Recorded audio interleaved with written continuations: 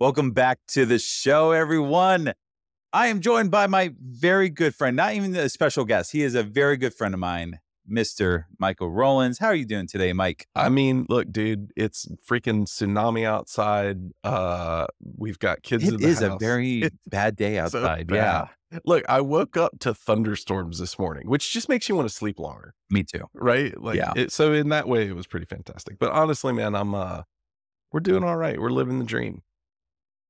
You have the same problem I have because you were the original Shedquarters, right? I was. Yes, I was. I didn't get the idea from you, but I realized, there's a community of us now of people who have sheds in their backyard and backyard offices. This was pre-pandemic.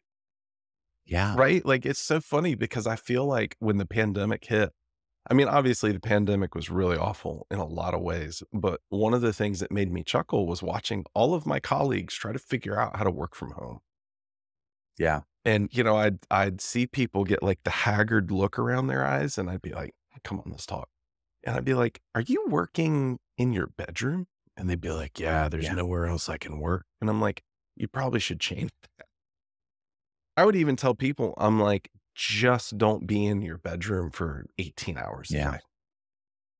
So it's a separation of concerns. It is. Let's bring programming into this. Yeah. Don't take work into the bedroom because the bedroom's for other things, right? It is. And most importantly, sleeping.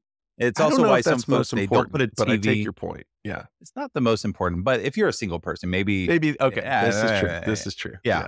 All right. But like your bedroom is a sacred place. Like, don't work in your sacred place because then you're going to regret being in your sacred place.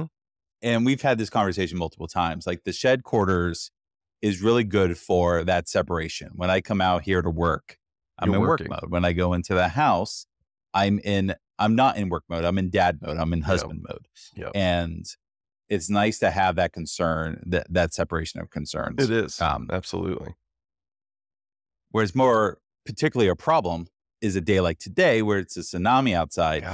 And I had to put on a rain jacket. I did too. My office. I had to put on a hat and a rain jacket, and then I had to step carefully through the lawn so I could avoid all of the, same thing, 4-inch deep puddles. It's pretty great. I don't know about you. I should really take a picture. I've worn a path in my backyard just from years and years of walking. And it's created a divot in the backyard that I should really fill. I should pave a walkway for myself. Because I think this every time it rains. Yes. You are not the only one. It's a great idea. And then what I've done is accidentally expanded the pathway because I realized all the grass is dead in the middle. So I started walking on the outskirts, but that actually doesn't let the grass grow in the middle. So I'm just expanding this dead spot across the middle of my yard. It's pretty fantastic. Mike, tell us a little bit about what are you currently working on? So I know you, but our audience might not know you. So let me start with a little bit of backstory. I had my midlife crisis, the same time most dudes do. I've been working for 20 some years and decided I was really bored with it. And so I decided to go off and try to make millions as a YouTuber. And as it turns out, I made hundreds. Still better than nothing, which is fantastic. But when I did that, I realized actually how incredibly hard it is to be a successful creator. But it's also the first time I ever looked at myself as a business, as opposed to just this dude, Mike Rollins, who's somebody's employee. Eventually I did realize that no, I do love coding. It's what I have done for my entire professional career, and I still enjoy it. And, I think there was this day where I was just thinking and I was like, what would 20-year-old Mike think about 40-year-old Mike? And I was like, actually, I think 20-year-old Mike would think 40-year-old Mike's kind of a badass. And that was a good thought. Let me go back into this thing that I can do that does make a very good living. Then, career or job changes last year in July, I got laid off. And, it was shocking. It was in no way, shape, or form unique. And we were in a position to make the best of it. And what I mean by that is we had cleared out all of our debt except for the house. We had what we thought was 3 months of savings built up. And so when I lost my job and there was a teeny bit of severance, which was nice, it was not immediately all hands on deck. I have to have another job in 2 weeks. It was that last job it had been a bit of a slog. And so I was able to kind of chill for a couple weeks just to catch my breath and then decide what I wanted to do next. And the thing I wanted to do next was try to work for myself. Which then leads me to where I am now. I'm working for, or trying to found, this company called Engine Room Media. My co-founders are all actually Hollywood types. Our CEO has executive produced a bunch of stuff for Paramount. Our COO was the president of this little record label called Def Jam Records from 90 to 95. These guys are a little startup, little teeny thing, had a minor impact on modern culture. And then our CFO is from, he's from Wall Street. And, I don't understand why they let me in the room, but so be it. But they actually intended to bring like a studio model to podcasting and creators. And they found out that didn't work for a lot of different reasons.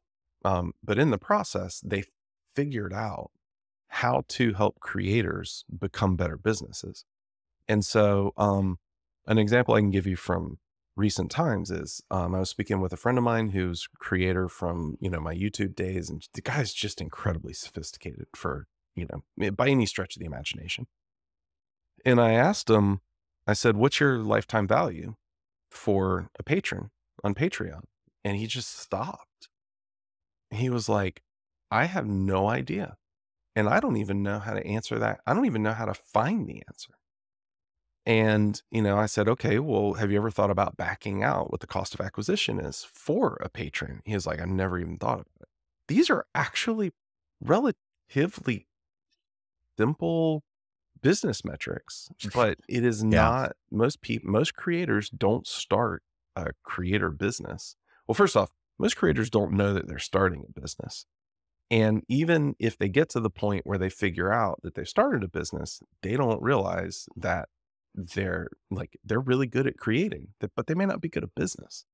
And so the purpose of Engine Room Media is to capture data and information that the creator provides us, cross-platform, not just verticals, not YouTube and Facebook or whatever, like it's across everything, and begin to give them recommendations that help them improve their business fundamentals. Most of these people have, our target audience is a creator that makes between 100,000 a year, well, maybe even 50,000 a year, and, $1 million or $2 million a year.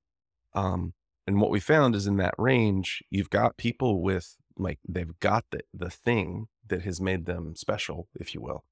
But now they're like a little bit like overweight athletes sometimes, where if you start tightening up a few nuts and bolts here, they become, their business skyrockets, and it does so quickly, and it's really cool to see. So I'm building the software for that. It's still early days. I mean, it's a wild environment to be raising money. But it is also very gratifying and very exciting.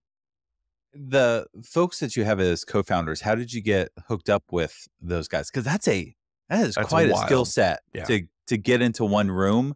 How did you make that initial connection, or how did they make the connection with you?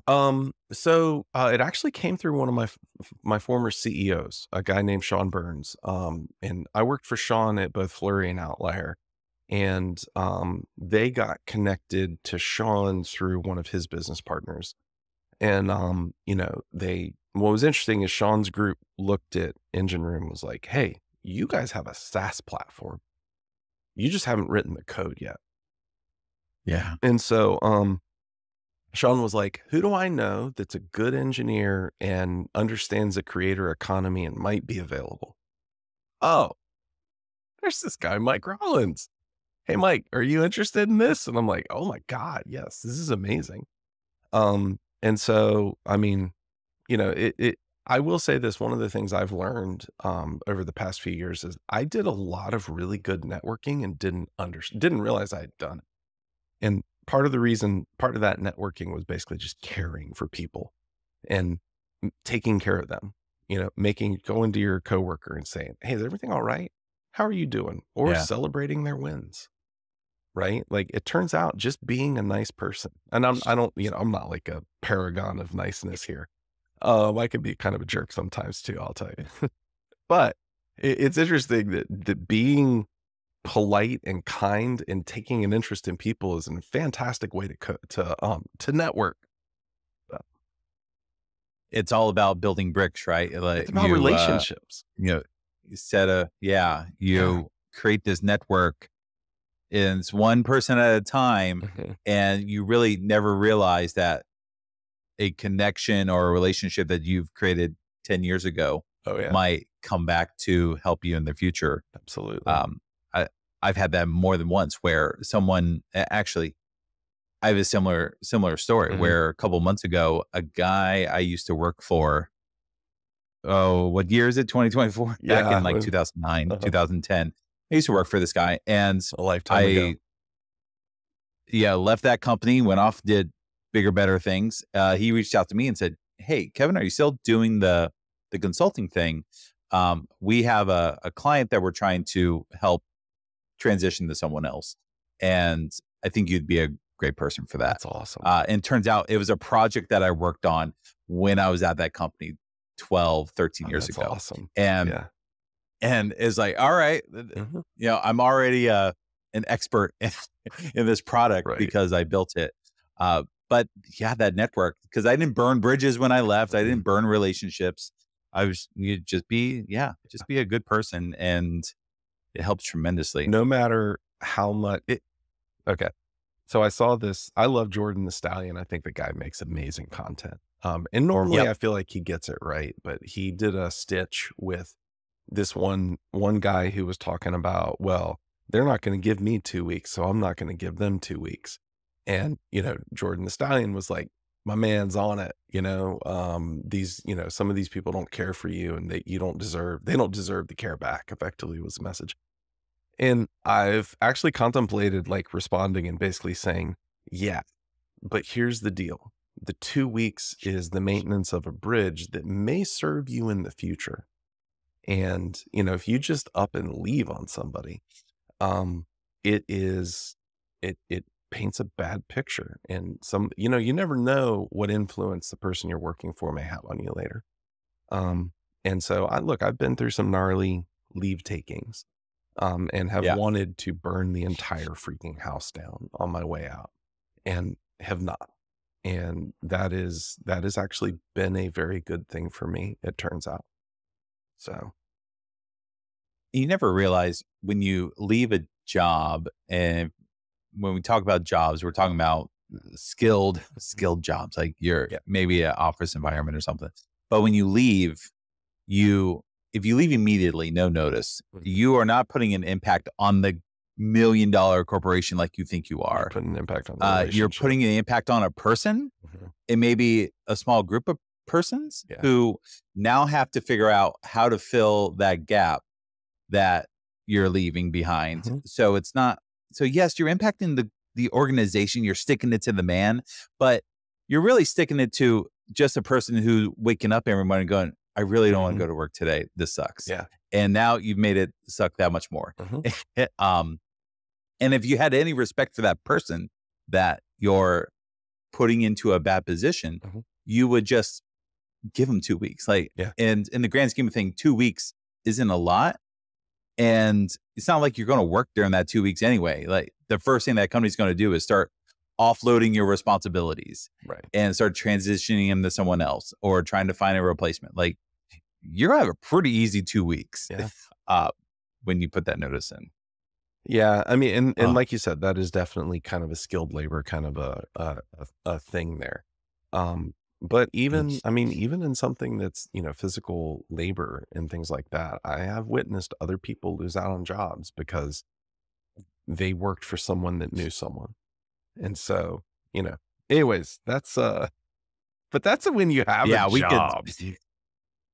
It's when you have a job. I think the moral of this story is, keep your network going and don't burn bridges unnecessarily in your network. If you have it within your control to be a good person, think of how you would feel if you're on the other side of it. So we wanted to talk more about the diversification of just income in general. And this goes really well with what we talk about, multi-threaded income. Like, don't put all your eggs in the one basket. If that basket is a full-time job, don't put all your eggs in that one thing. Try to do other income producing tasks. And you come at it from a very different standpoint of the creator market. You just said at the beginning of our conversation, it's scary to be on TikTok right now. So why don't we start there? Okay. And let's just talk about, why is it scary to be on a single platform? I think we have to kind of start at the very beginning, which is most creators, first off, don't realize that they're going to be creators. They just tend to go out and they do things and other people seem to like it. I know that was the case for me. It took me a while to find the thing that everybody wanted to see me do, but that ended up being interviews. And I was interviewing people in the FPV community. I never started. Go ahead. What's FPV? Oh, sorry. First person view drones. So we were the folks. Well, I don't fly anymore. Unfortunately, it's expensive. But we're the guys that put the goggles on and we fly the drones as if we're in the goggles. The camera on front gets transmitted to the goggles, and DRL, if you've seen that. Actually, you've seen plenty of FPV flights recently. If you've been to the movies, all these guys that I was interviewing are now filming with FPV on these, multi-million-dollar shoots. It's amazing. Wow.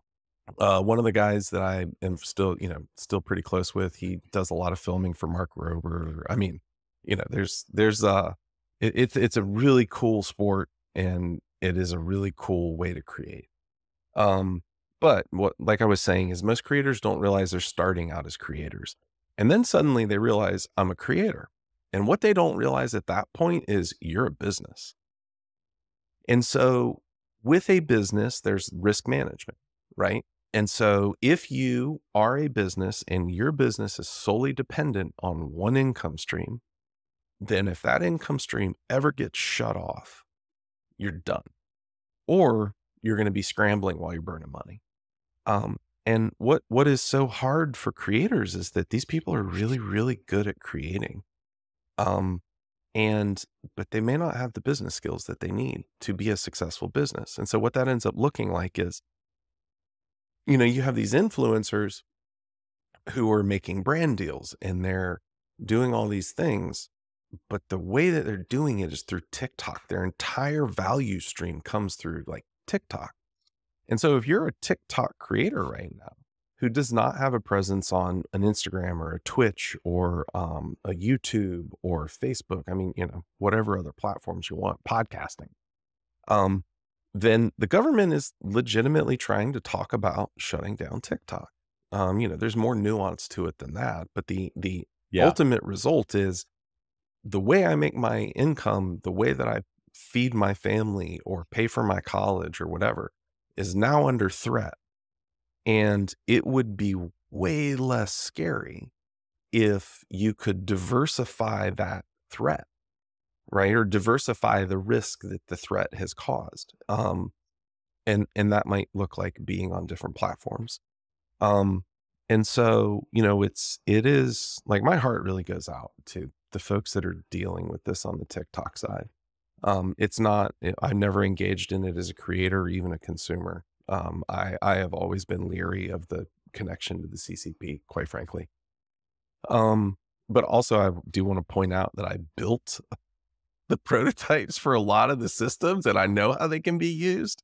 And so, it's funny, advertising and surveillance, they really work well together. All that to say, is not only is a single income stream a risk, a single platform is a risk. And with the current creator economy, you're forced into platforms. And if you can't operate on that platform, you lose the income that comes through that platform. Are there any examples of where that has already happened in the past, I don't know, 5-10 years, where people went all in on a platform and then that platform just went away overnight? I mean, there was Vine, which interestingly enough, that's Vine. what TikTok is Vine. It's just done, the algorithm is what makes it so good.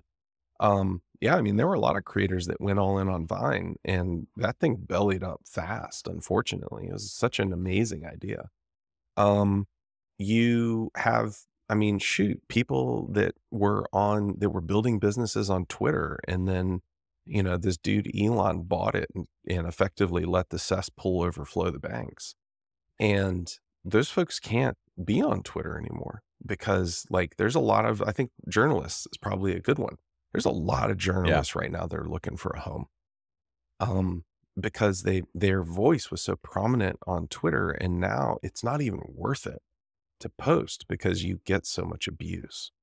In a smaller way, I mean, there are, you know, the whims of the YouTube algorithm are perhaps the most capricious force on the planet. I mean, like, go the something Neil Patel says all the time is every creator has a moment in their creation journey where they talk about how much they hate the YouTube algorithm.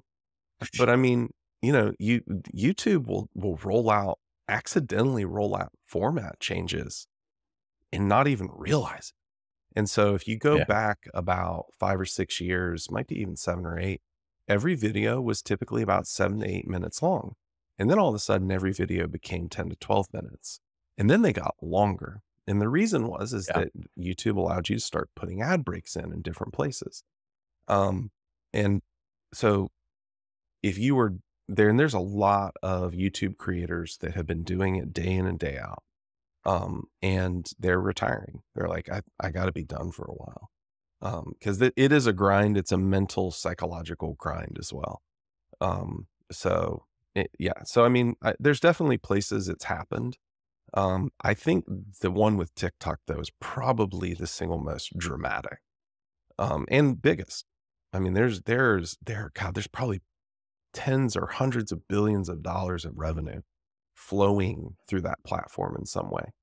And, you know, we're talking about taking an axe to the base of it, and that's tough. I remember so around the time of pandemic, a little bit before pandemic, a lot of folks in the coder community were really going to Twitch, like starting live streaming on Twitch. Twitch was the place to go. Let me hit my affiliate status so I can start making money. Let me try to hit partner. And the going was good. Like if you got to that point, like I got payouts from Twitch a couple times. It wasn't FU money, but it was Twitch. It was like, surprising fact, Twitch has the highest CPMs of all the platforms. Really? Yes. And so for those that are not familiar with the term CPM, CPM is effectively cost per milli is what it stands for, which almost makes no sense until you realize that milli means 1,000. Effectively, how much revenue can be generated for every 1,000 viewers, or 1,000 listeners. And podcasts on average have the second highest CPM, if there are sponsors and things like that. But Twitch has the highest CPM. And when I say it's the highest, I mean, you're talking $50, $60 per 1,000 views. And really, whereas podcasts are about probably anywhere from 20 to 40. And to put that in perspective, YouTube, the average CPM on YouTube is around $2 or $3. That's interesting. From the Twitch standpoint, I had gotten the impression from folks that I knew that were avid streamers on Twitch, that Twitch had gone completely downhill, and that it's changed around. It's changed around again. So it's probably why it's better to be on all the platforms, right? Just so when it does ebb and flow. Do you remember Ninja, the Fortnite guy? I do. The Fortnite player. There was this big deal when he left Twitch, and he went to He go to Mixer. A Mixer, right? Did he go to Mixer or YouTube?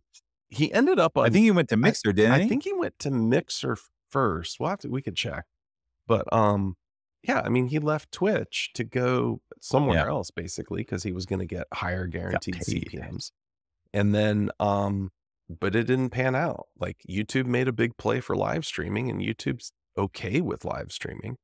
But like eventually he ended up back at Twitch, and a lot of the creators that left Twitch ended up back at Twitch. And some of that had to do with the fact that they were changing around the creator programs. So, yeah. But, yeah. What recommendation would you have for someone that's out there and they're a beginner creator, they're getting started, and they're, say, only on YouTube or only on Twitch? What steps should they start taking to try to diversify? First off, don't quit your day job. No, and I'm serious. Like there was a time where I was very tempted to quit my job and try to go all in. And I had some very smart people look at me and say, that is the dumbest freaking thing you could ever do. And I'm glad that they did. And I'm glad that I listened. At the time I didn't want to listen, but I did.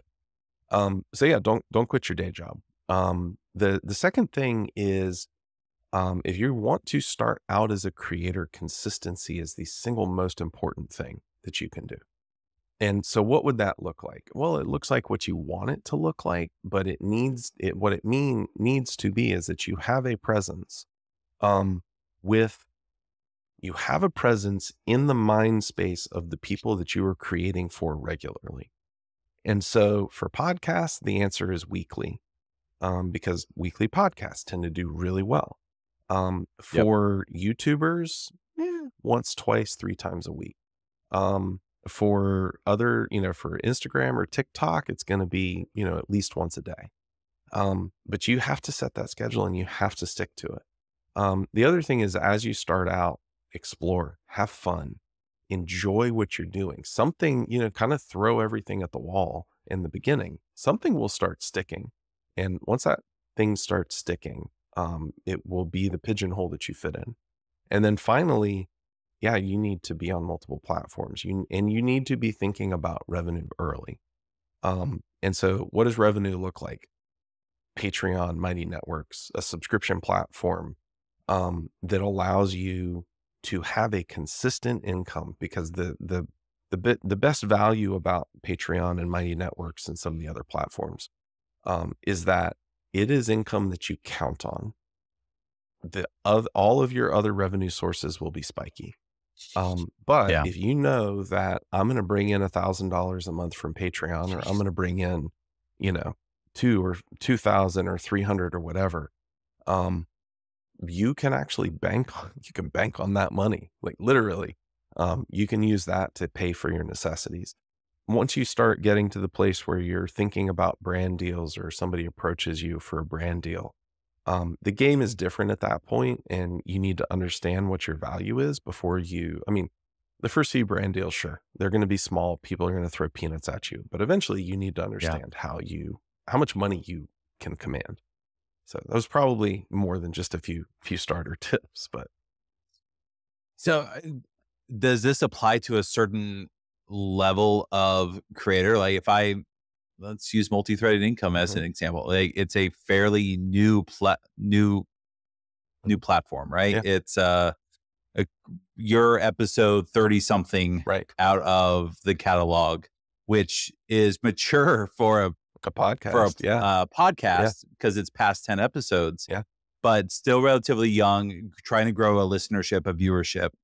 Does something like multi-threaded income try to establish that Patreon, Mighty Network, that's something else that early? Yes. If you don't have a Patreon or Mighty Networks, Kevin, you need to have one. And I got homework now. Okay. And on top of it, you also need to paywall some of your content. Because how many podcasts have you listened to where at the end of the episode, they're like, okay, we're going to continue this conversation, but only for our patrons, or only for the people that subscribe. And the conversion rate on that hook is pretty high. I did it recently for one, for the Cafe something with Preet Bharara, because it's just really good news coverage. And then there's another podcast I've been listening to called Data Over Dogma. And man, I'm really close to pulling the trigger on that one. just because I've literally consumed over 100 episodes or so, and I'm just like desperately waiting every week for them to come out with a new one. So I'm gonna expose myself a little here. I have at least 4 podcasts I pay for the additional like shows and stuff for. And it's mostly because I like the personalities on the shows, and I want to give a little bit more. And we're not talking a substantial amount of money. We're talking $1 or $2 a month, or $1 or $2 per show. And I'm in a financial position where I can do that, and it doesn't hurt my bank. So something to consider, and this will probably surprise you. Your patrons, your subscribers, that is not a transactional thing. That is not a transactional relationship. It's tempting to think that it is. If I stop producing content, or if I don't do this thing, then they're gonna cancel. And no, they won't. Most of those people are there because of you. They're there because of you. They do love what you do, but they also have kind of a parasocial relationship with you, where they think they hear you talk, you're part of their lives, and it only goes one way. And this is to like put this to the extreme. OnlyFans creators, this is their business. And the funny thing is that, and like, I know it's, it's tempting to think oh my God, OnlyFans, like whatever. No, most of these people are fantastic creators. And now you may not love the content they create, but these folks are business minded a lot of the times. And, but their content leaks immediately without fail, but they still have these giant creator bases. They have these fan bases, and those fan bases are actually there because of the parasocial relationship. It's not about the need for the content. And so, and that is obviously like, that is the extreme, like there's biological imperatives that are getting employed there. But like, even in those situations, a lot of those content creators could stop producing content and their fans might not go away. So interesting. And I'll say this. All right. And if you ever hear interviews with any of these creators, most of them will say it is the conversations that they can have with me is what drives their membership. Gotcha. And there's a lot of opportunity, like multi-threaded income is we have our Discord and we have conversations in our Discord. And now I'm thinking, oh man, I'm leaving money on the table. And I mean, like with, here's more nuts and bolts with Discord. You can have a paid section for Discord that ties directly to the Patreon or Mighty Networks membership. And if they stop paying the membership, their access to the Discord gets revoked. And I mean, it's a thing, but it's a privilege too. So. All right. I have some homework for multi-threaded income. And by the way, Kevin, I'm going to recommend against you starting an OnlyFans. Like me, we are both kind of big men, and I believe that the addressable market's kind of small, just for the record. Everyone's got a thing, right? This is true. There are some wild kinks out there, and I am not here to kink shame. I was on one YouTube show one time and convinced the entire audience that I was actually an OnlyFans creator, and that there was an enormous market for big men in stockings and high heels. And oh man, it was some of the funnest times I've ever had. Man, I'm going to have to put an explicit rating on this episode if we keep talking. Said anything explicit, all right? Mike, I want to stop talking about platforms and diversification. I want to talk more like financial foundations and stability, because you said something very interesting at the beginning of the episode, and I want to circle back to it. And that you said when you had quit your job, I'm sorry, when you lost your job, you didn't quit your job, you lost your job. Like a lot of people out there, you probably have that initial like, I've lost my income stream. And you said you and your spouse, we thought, I'm air quoting here, we thought we had 3 months of runway. I'd like you to expand a little bit on that. You said you thought you had 3 months. Did you have far less than that? Should you have had more? So, yes, we should have had more. The reason I say we thought that we had 3 months in the bank, is because we did not realize it would take us time to ramp down on our cost of living. And we also thought we could ramp down more than I think was reasonable. And so, that 3 months, was really more like 2 months to begin with, but then we did not account for Cobra. And, health insurance is... Talk about Go ahead. Cobra.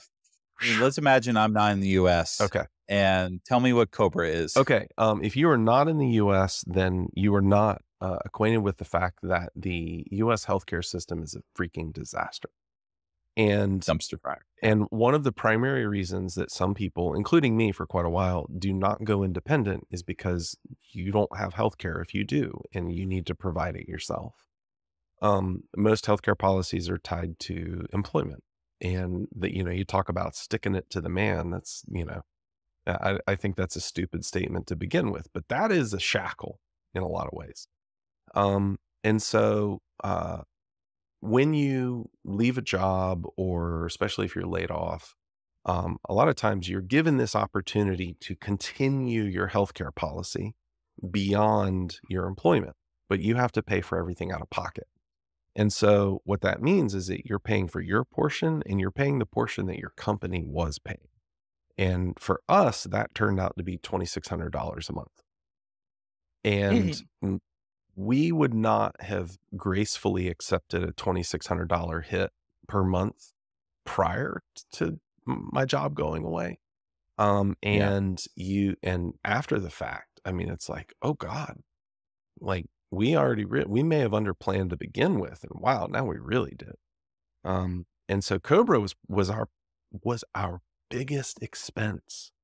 It was almost like $1,000 more than our house payment, right? We didn't have any other debt, thankfully.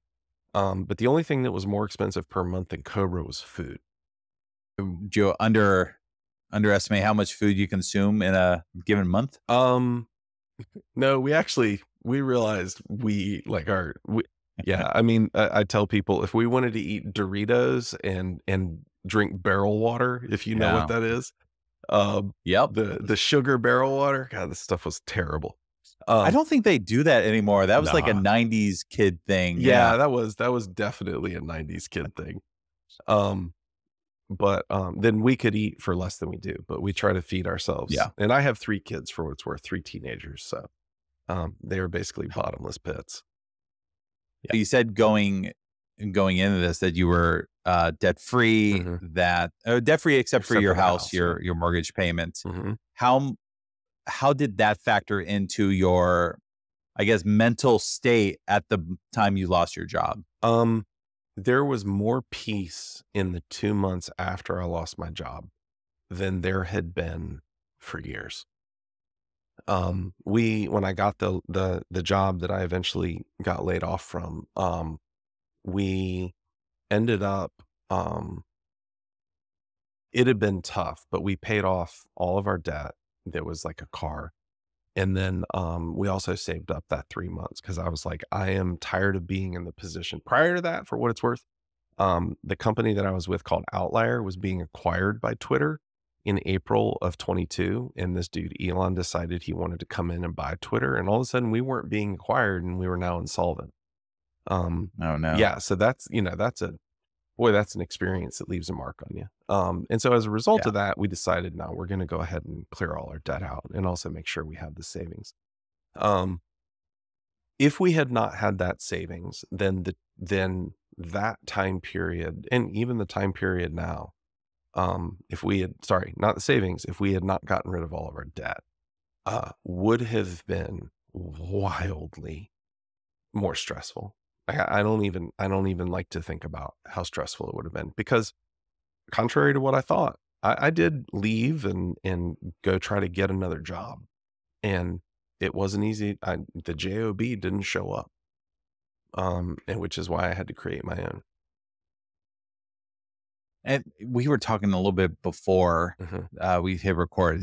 So this really goes to your Patreon conversation. Yeah, this is the stuff that we should be selling. Yeah, is the before conversation. By the way, if you're hearing this now, then it's going to stop right here. And if you'd like to hear more, then our Patreon is Kevin dropped the Patreon list.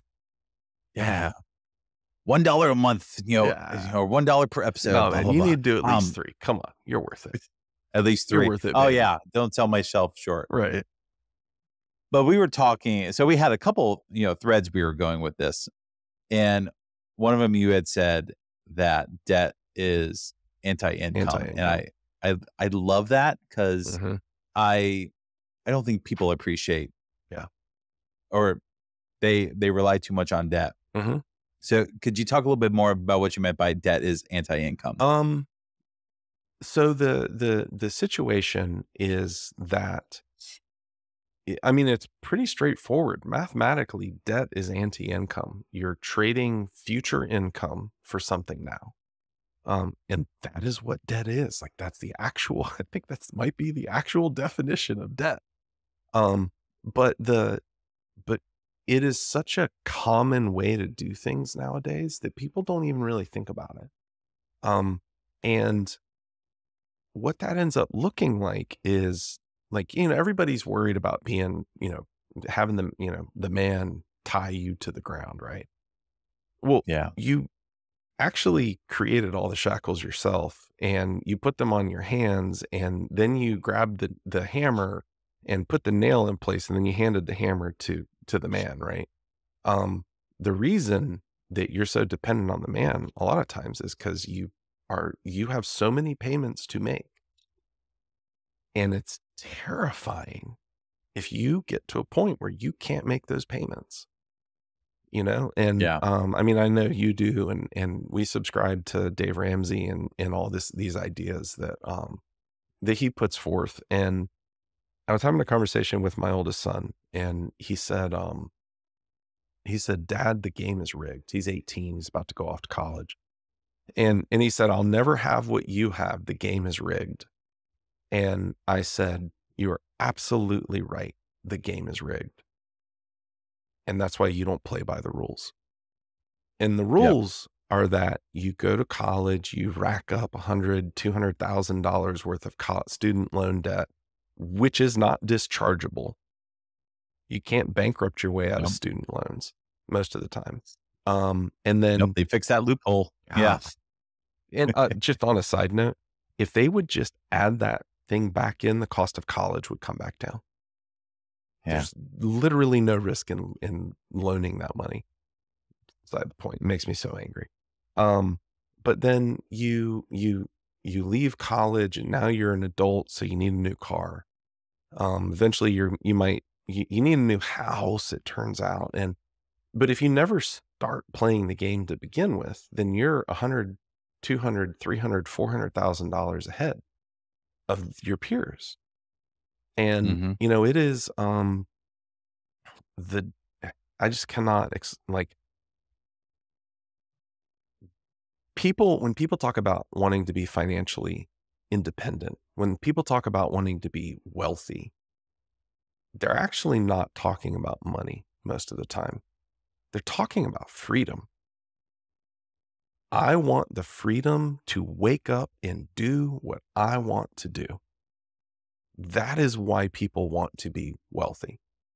And you are actively working against yourself when you take on debt. Actively. And the reality is that requires sacrifice. The reality is that it's not easy. And the reality is that it is harder now than I think it was for you and I when we were coming up. The world is a very strange place all of a sudden. I remember being a 18, 19-year-old, getting my foot in the world. Yeah. And my first ambition was, all right, I like to be as successful as my parents are right now. Yeah. And not really taking into consideration that it took my parents 25 years to get to that point.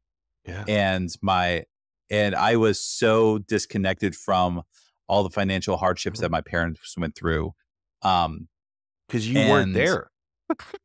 Quite possibly. And I was probably off to the side. Like I wasn't involved in that. And I never went without, and always, always taken care of. So like childhood was good for me. And I remember being in college. Yeah. Going to college and having a part-time job. And eventually I got to the point where I was making like $18 an hour at a part-time job. Dude, I'm like, I am big stuff right now. For the record, that's probably like $800 an hour in modern money. Like, I just want to put that in perspective.